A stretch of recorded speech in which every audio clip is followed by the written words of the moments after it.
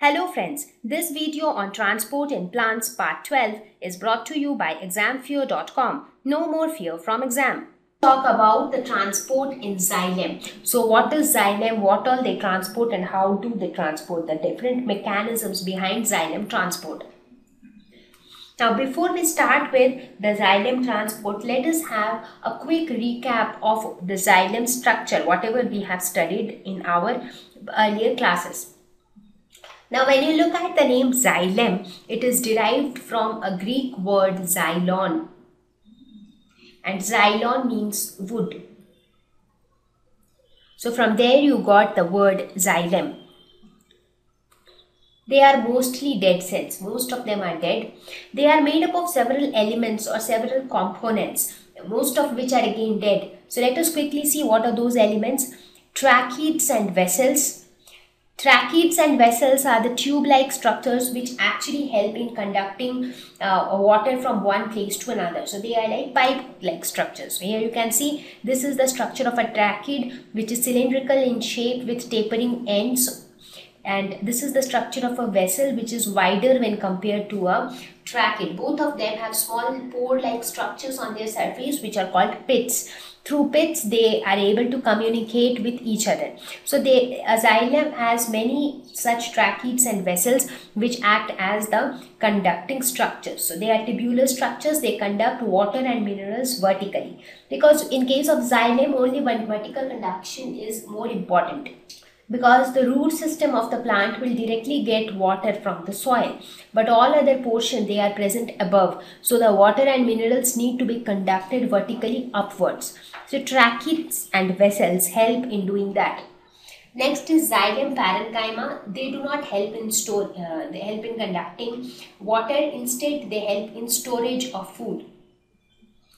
And the last one is xylem fibers, which are again dead cells, and they just help in mechanical support. So tracheates, vessels, xylem parenchyma and xylem fibers are the important elements of which xylem is made up of. Out of these, tracheates and vessels are the only ones which help in transport in plants.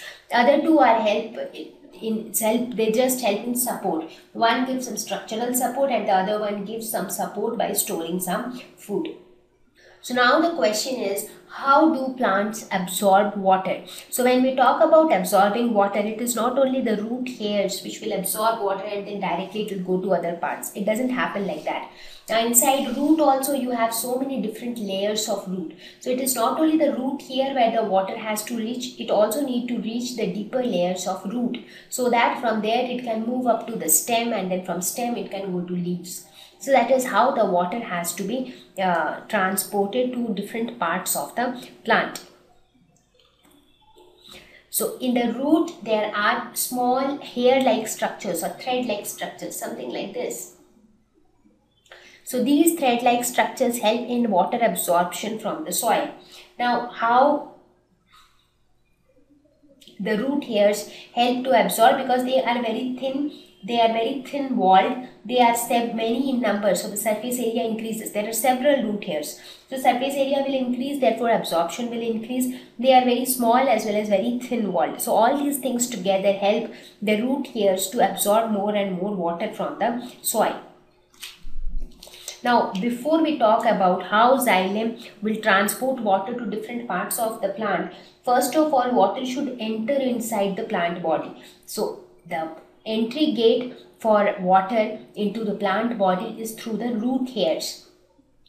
So this absorption of water which happens by the root hairs, it happens by the process of diffusion. That is, the water moves from region of high concentration to low concentration. Sometimes it also moves from region of low concentration to high concentration, because in diffusion also you have different types of diffusion. It can be active transport, it can be simple diffusion, it can be facilitated diffusion. So this water absorption phenomenon take place by the process of diffusion. Now, depending upon the concentration in the soil and in the root hairs, the type of diffusion is decided. Thank you. Please visit www.examfear.com to watch more videos, attempt free online test, get free study material, find tutors and mentors. Thank you once again.